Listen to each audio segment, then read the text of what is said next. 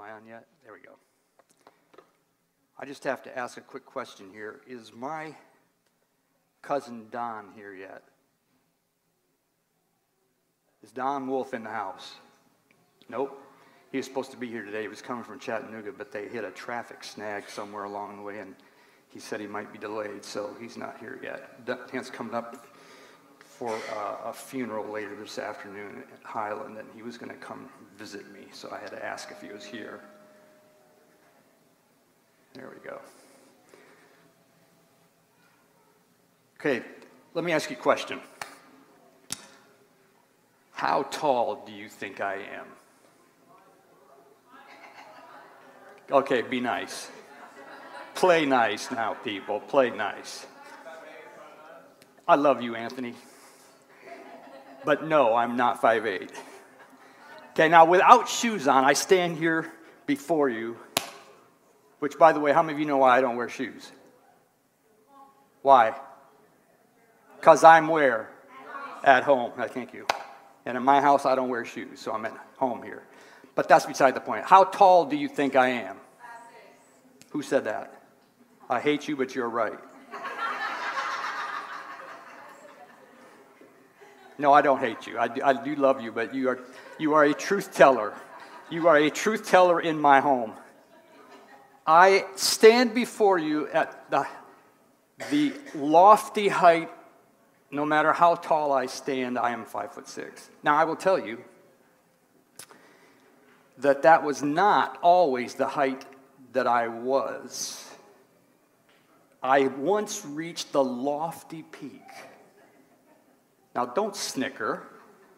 Danya, I used to like you. I know it's funny, but go ahead. Get it out of your system. I used to be, believe it or not, 5'9" tall. Okay, now, don't be sarcastic. I did not come forth from my mother's womb at 5'9", thank God. I'd have killed her. But I was, my brother and I have a brother that, some of you know my brother. My brother Bruce lives in Chattanooga, is almost 2 years younger than me. And he is 6'2" tall and weighs 100, no, not 109, he weighs 220. He's lost a little bit of weight, but he's a little bit bigger than me. Okay, a lot bigger than me. When we were growing up, my parents have pictures of us after, we reached about the age of, say, 2.5 and 1 or whatever he was. And we were about the same. In fact, we looked like twins. They dressed us in those little, I don't know what they were called, those little jumper outfits that made us look like girls. I hated those things. But we'd sit there and we'd look like twins. And then as we grew through our, first and second and third and fourth and fifth grade years, we were about the same height. And so people thought we were twins all the time. Didn't bother me. It's not a big deal. And then all of a sudden, when I think I was in fifth grade. No, I take that back. I was in 7th grade, 8th grade, and my brother was in the 2 grades behind. He shot up. I was about 4'11" or something like this, and my brother went to 5'9", and then 5'11". He was a full foot taller than me, and I'm like, what? Wait a minute. That's not the way this is supposed to work. I'm the elder brother here. I'm the one that's got the birthright. But it didn't work that way. My brother just took off. He just grew and grew and grew. And I went to academy. I was still 5 foot tall, and my brother's now 6 foot tall. And he's still in grade school. And I stayed that way. I stayed 5 foot tall all the way through my freshman year in academy. My brother's, meanwhile, 6 foot, 6'1". And whatever, okay? I grew maybe an inch or two my freshman year. In the summer between my freshman year and my sophomore year, I went from 5'2" to 5'9". It clicked. I thought, I'm on my way. I'm catching my brother. I said, look, bro, you've been towering over me for this last however many years. Just hang on. I'm catching you. I'm 5'9", and I'm coming for you. I stopped. I stopped at 5'9", but I thought, you know what? I did some research. I found out that 5'9" was the average height of the American male. And I thought, at least I hit average. I'm cool. I'm good with it. And I stopped worrying about it. And it's a good thing because I never grew another inch. Never grew another inch from this end of my summer before my sophomore year. And I stayed that way until 1986 when I went on the very first mission trip that I ever took to Mexico. And then the plane crash happened. When they put me back together, I lost 1.5 inches, just like that. Fused lumbar 1, 2, and 3 together, and in the process, 1.5 inches gone, just like that. I woke up, instead of being 5'9", I'm now 5'7.5". And I thought, oh. I didn't even notice it, really, but all of a sudden I found out that my shirts from here to here just fit different. Everything just didn't seem quite the same. And then this thing called age crept up on me. And you know how things, you advanced citizen people, you know what happens to your bodies when the older you get, things just kind of settle down. And so between the 1.5 inches they took away from me in the plane crash and then the elderly thing that happens to you, I am now 5'6", and there's not a thing I can do about it. I can go over and I can, I bend over a little bit more, but when I try to do this, stand up against the wall like this, and I went in the doctor's office, and it was a shocking thing to me when they put that thing on me, and it said 5'6", and I went, no. I hate that Zacchaeus song to this day. Zacchaeus was a wee little man. Bro, I feel you.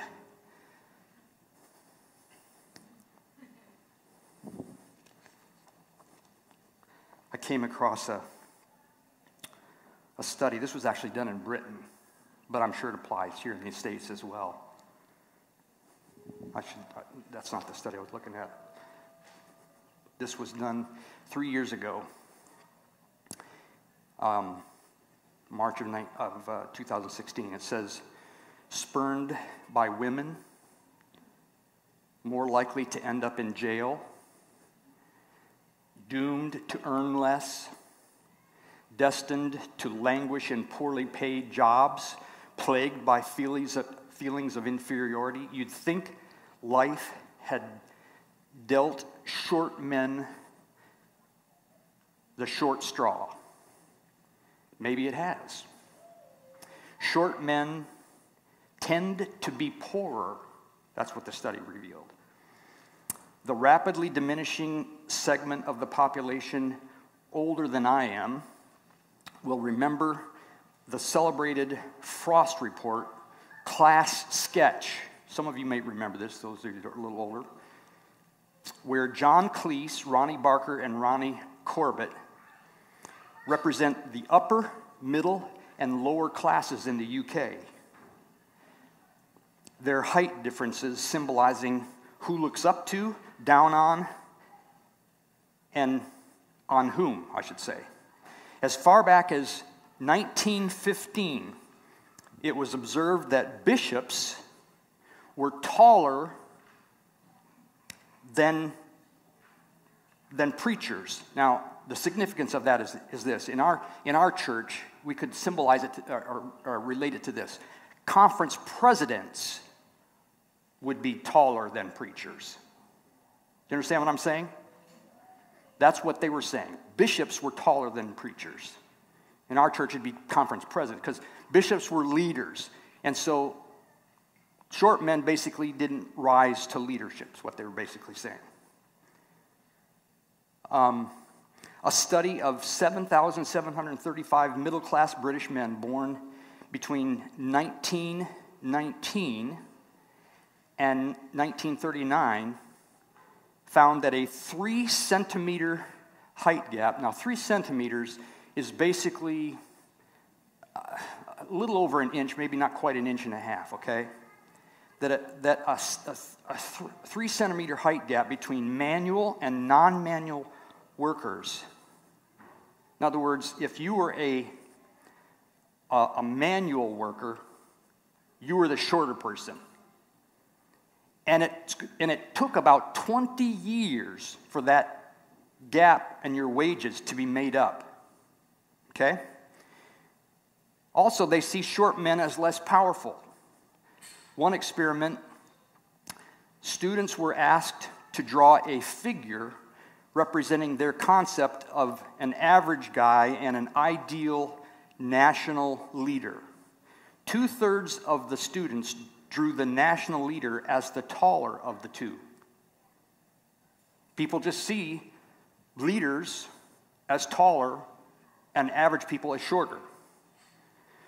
When asked if they saw themselves as a potential political leader, taller students expressed more confidence in their leadership abilities and more interest in running for a political office.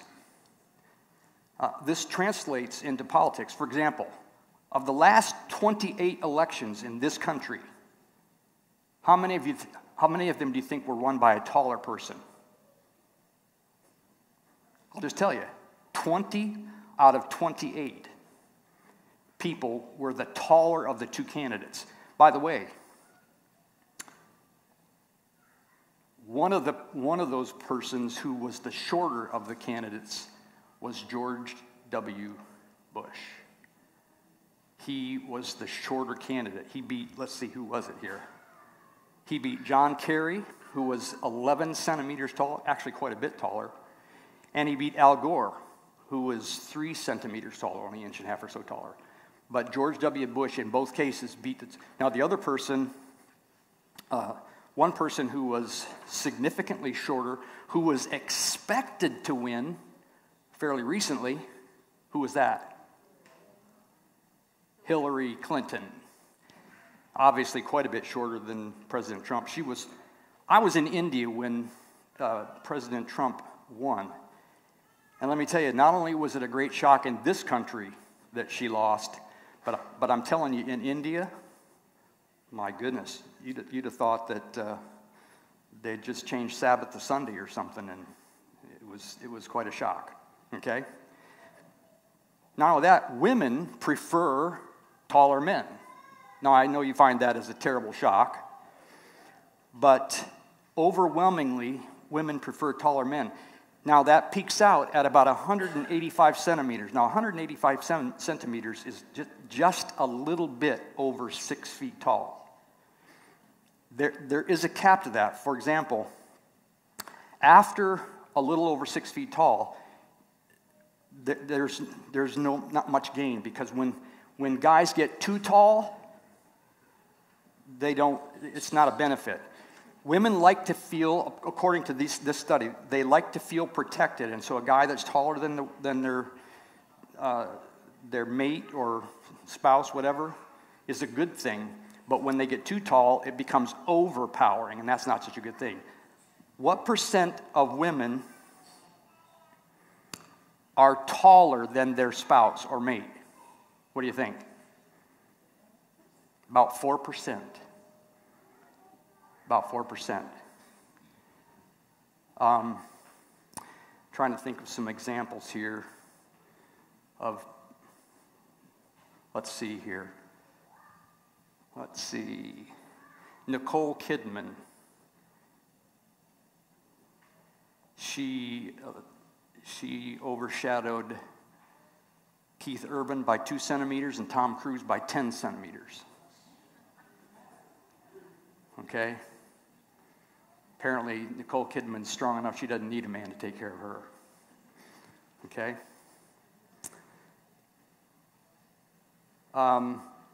Taller men, now here's where it gets a little bit interesting. Taller men are smarter. Now, wait a minute. Okay, height has been consistently but weakly, W-E-A-K, weakly associated with intelligence by humans. Height may be an accumulative biomarker of general health during development, but genetic markers may impact both height and intelligence. Now, notice it said weakly. it is not a given that height is always associated with intelligence. So all you tall guys out there, don't get cocky. I'm just saying. Shorter people feel less secure and likable, it says. In one experiment, 60 adults from the general population who were prone to having mistrustful thoughts underwent a virtual reality experience of a train ride on the underground. Now listen to this. The participants experienced the same virtual trip journey twice, once at their normal height and once at a height that had been virtually reduced by 25 centimeters. Okay? Now 25 centimeters is roughly, well, it's a quarter of a meter, okay? A meter is roughly the same thing as a yard, so it's about, what? Say again?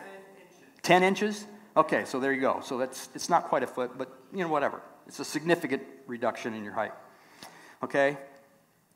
So although the participants didn't consciously notice the height difference, more of them reported feeling less capable, less likable, more insecure, and inferior when they were virtually reduced. Interesting, isn't it? They took the trip twice, once at their normal height, and then once they went through at a virtual reduction in their height, and they felt different when they went through being, quote, virtually reduced. Now here's one. Short men are more likely to commit violent crime. A study of 760,000 Swedish conscripts, now conscripts are people that are incarcerated or whatever, found that every 10 centimeters of height reduces the risk of violent criminality by 7%, even when adjusted for socioeconomic status. That didn't make sense, did it?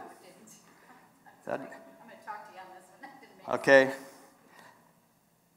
Let me read that again. A study of 760,000 conscripts found that every 10 centimeters of height, that's additional height. That's additional height, so it does make sense. Reduces criminality by 7%. So the taller you are, it says that the less likely you are to commit crime. However, the effect disappeared when adjusted for intelligence. Taller men are more intelligent, therefore less likely to, there you go, you're back to the taller. So, you take some of this with a grain of salt. Taller men may live longer. There is a vigorous debate around the relationship between height and mortality. Some researchers, however, have found that shorter stature is associated with longer life. So there you go, it's back to some of this is subjective. Taller people are more likely to die of cancer. So some of these things can be whatever. The point is that even though some of these things are subjective, there is no question that short people can get the short end of the way they are treated in society. Can be. And it was definitely true in biblical times. We go to our story for today. If you'll turn to Luke.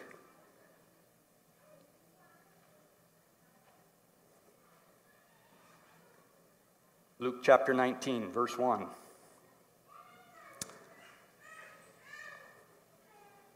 Then Jesus entered and passed through Jericho.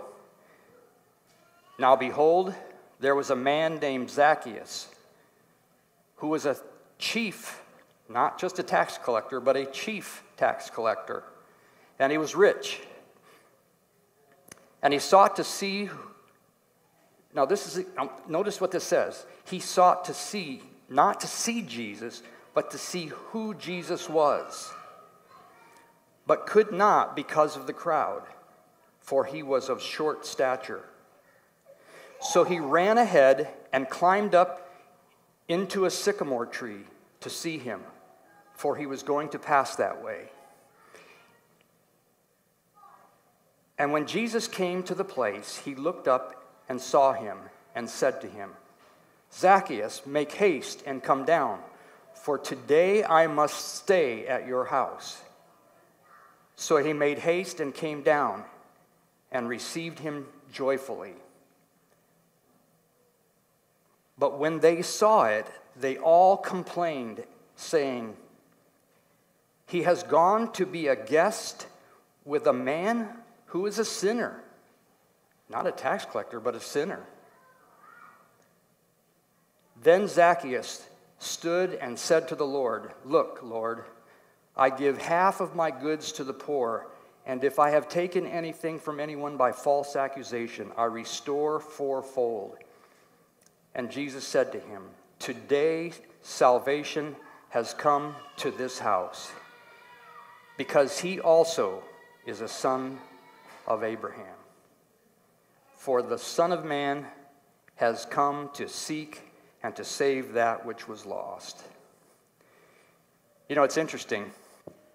When I was doing some research and study for this sermon, one of the things you just look up all the important words and whatever, and one of the most important words, obviously, is Zacchaeus and his name. Do you know what Zacchaeus' name means? You know what it means? It means pure. Do you not find that ironic? I mean, here's a guy, by very definition, first of all, he's a Jew. He is a tax collector.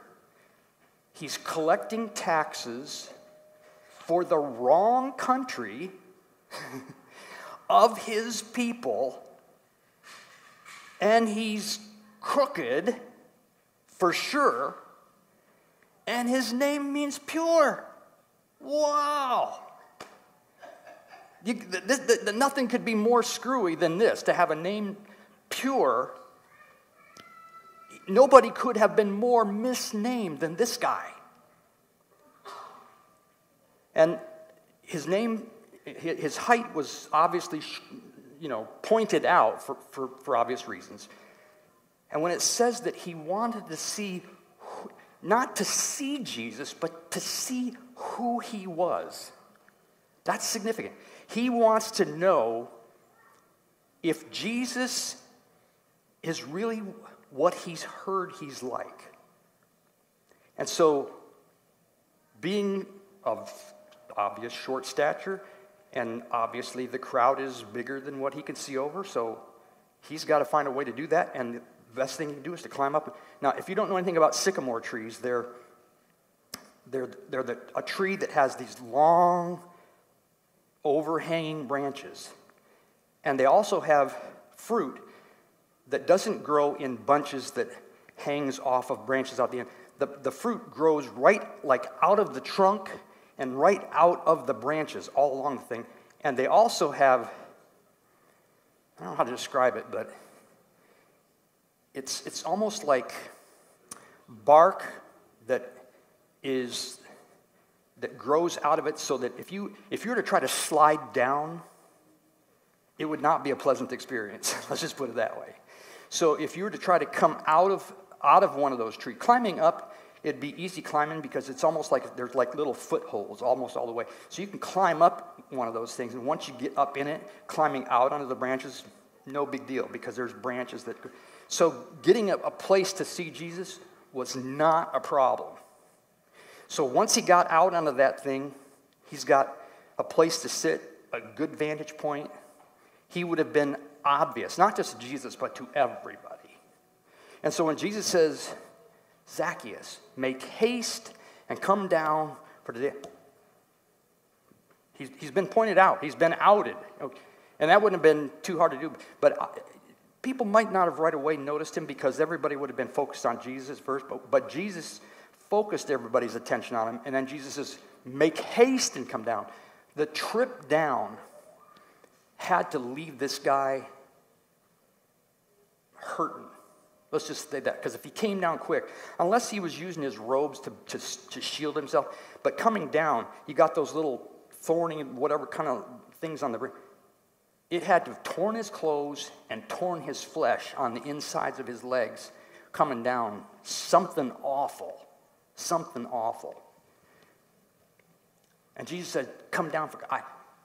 And then it said he came down, but when the people saw it, they complained, saying, He's gone to the house of this man who is a sinner. They didn't say tax collector, they said sinner, which, by the way, tax collector, sinner, equivalent in their minds, because Zacchaeus was one of the worst kinds of sinner that you could be in their eyes, because he was taking money from them at exorbitant rates to give to the Romans, and some of it he was keeping for himself. So here's the thing.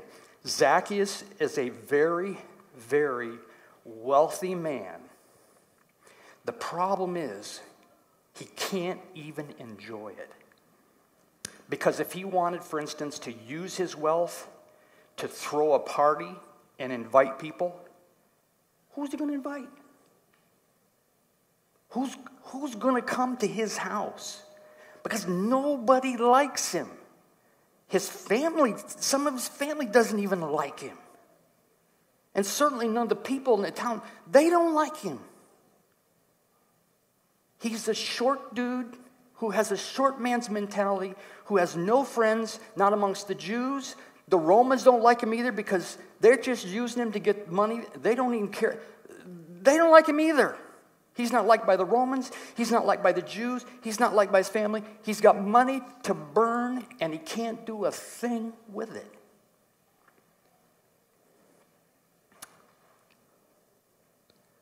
Now think about this. Because I'm going to guess that there may be people in the hearing of my voice that maybe just like Zacchaeus, maybe not rich. Well, maybe you are. I don't know. Could be. But you may not be short physically, and maybe you are short physically. But maybe you're short on the inside. Maybe you've been told from the time you were little that you weren't good enough. You're not smart enough. You're not pretty enough. You're not good looking enough. You can't do things right. Maybe you don't compare well enough to a brother or to a sister, to a father, to a mother, to an aunt, to an uncle. You're not whatever. Because see, you don't have to be like Zacchaeus. You don't have to be a wealthy whatever. You just have to have something that you're compared against to not measure up in some way. And all of us have something or someone that we've not been able to measure up against. You know, I remember one time, and I'm going to be careful how I say this because I don't want to give the wrong impression, but I can remember once my dad was a really, really good carpenter. He did it for probably 20 years until he hurt his back really bad and he couldn't physically do it anymore. But I can remember he built two of the houses that we lived in as a kid and as I was growing up. But he remodeled maybe another 2 or 3 houses that we lived in. He was just really good at building things. I did not inherit the building gene. I mean, I know which end of the hammer to hold. I know which end of the screwdriver to hold, and I know how to do a few things like that. My wife's dad is a builder. He's really good at that kind of stuff. My brother inherited the building gene. He's good at that stuff. But I can remember as a child, I can remember going one time with my dad to the building site of one of the houses that we were working on. And I can't remember exactly what it was that we were doing. And it had something to do with a tape measure. And just measuring something. And I didn't do it right. And I remember to this day that the message that I got, because my brother did do it right, and I remember that the message that I got from that day to this was that my brother could do it and I couldn't. And that has stuck with me from that day to this. And I know that it wasn't anything that my dad ever intentionally did or said, but it was just something that came out that said, he's good at it and you're not. And it wasn't a life-changing thing. And I'm still going to get to go to heaven because you don't have to be able to build a house to go to heaven.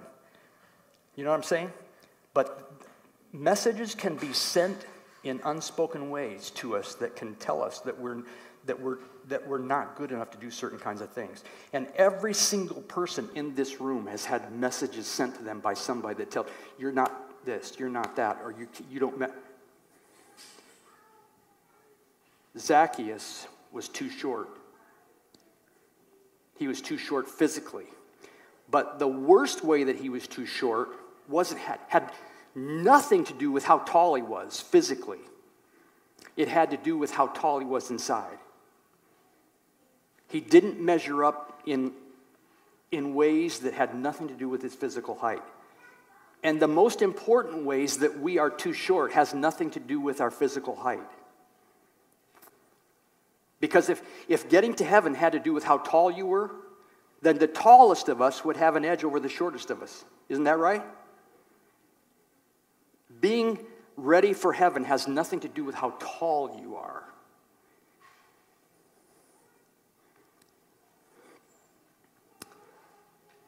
Zacchaeus said, I want to see who he is. And at the end of this story, Jesus said, this day salvation has come to this house. Why? Because he is a son of Abraham. For the Son of Man has come to seek and to save that which is tall. Is that what it said? It doesn't say anything about that. It's that which was lost. How many of us are lost? There anybody here who isn't lost? There's another text that I want you to pair with that one. It's found in Galatians 3, chapter 29. And it says this, if you are Christ's, then you are Abraham's seed and heirs according to the promise. That text applies to all of us, doesn't it? If you are Christ's, then you are Abraham's seed and heirs according to the promise. So when Jesus was talking about seeking and saving the lost, and he said, salvation has come to this house, for he also is a son of Abraham. All of us are sons of Abraham, are we not? If we are Christ's. If we are Christ, we are sons of Abraham, are we not? The problem is we just don't recognize it. We don't recognize that Jesus is passing by. He is passing amongst us. He is passing through our town every day. He might be sitting right beside us. Is he not sitting right beside us every day? Absolutely. Listen to this story about the insignificant General Grant. God often hides his greatest gifts in ordinary packages, perhaps knowing our heart. He doesn't want us to become enamored with the mode of delivery, and also that we might better appreciate the gift being offered. So we must be careful about presumptuously prejudging the appearance of ordinary circumstances, ordinary days, even ordinary people. In his recent biography, simply titled Grant, Ron Chernow tells the story of Ulysses S. Grant's meteoric rise from store clerk to Civil War hero and beyond. By the fall of 1863, Grant had overseen the successful campaigns in Vicksburg and Chattanooga, and suddenly, national leaders and politicians who just months before would have hardly recognized his name now sought to rub shoulders with the Union's hope of victory. In October of that year, on his way to a meeting in Louisville, Grant was approached by Secretary of War Edwin Stanton and Ohio Governor John Breaux. Chernow describes the encounter. While Grant and Stanton had communicated through telegraph, they had never even set eyes on each other. Short of breath, asthmatic, snuffling with a heavy cold, and the short, stout Stanton emerged and barged brusquely into Grant's car, eyed the officers present, and then began to pump the hand of a bearded man with an army hat, whom he assumed was Grant. "How do you do, General Grant?" he cried. "I recognize you from your picture." Stanton was embarrassed to learn that he was shaking hands with Grant's medical director, Dr. Edward Kithow.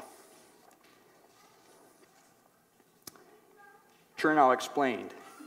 Stanton later admitted that in assessing which officer was Grant, he had eliminated the real Grant because he looked much too ordinary and wasn't the prepossessing figure that he had imagined. Born in an insignificant town to unknown parents in humble surroundings, Jesus was missed by many. He was overlooked because, he looked much too ordinary and wasn't the prepossessing figure that some had imagined. Today, Jesus can still be missed. We can extend our hand to something that looks like joy, while the real joy sits humbly by. We can pointlessly pump the hand of what we think will deliver peace, while all the while we are within the reach of the Prince of Peace. Jesus might be walking right by us. He might be sitting right beside us. And we might miss him, thinking that we have to climb a tree somewhere to get a look at him. Well, all the while, Jesus might be right beside us. Let's not miss Jesus because we think that he's spectacular or overwhelming. Jesus is all around us in the hand of a child or an older woman that needs a walk across the street, or someone that's beside the road with a flat tire. Jesus needs us to be his hands and eyes and ears and arms. And we shouldn't think that because he's not in some spectacular, overwhelming thing, that he's not all around us and everywhere that we walk. Amen? Let's pray together. Father, we thank you for your love to us. We thank you that even in the life of one who was a cheat, who was hated by his own, hated by his perhaps even family, that you stopped to go home with him, and that you want to do the same thing with us. Help us to let you live through us and to be Jesus to those around us each and every day. We just pray that you will work through us so that we can be Jesus to everyone that we come in contact with. We ask it in Jesus' name. Amen. God bless you. Have a happy Sabbath. Go be Jesus to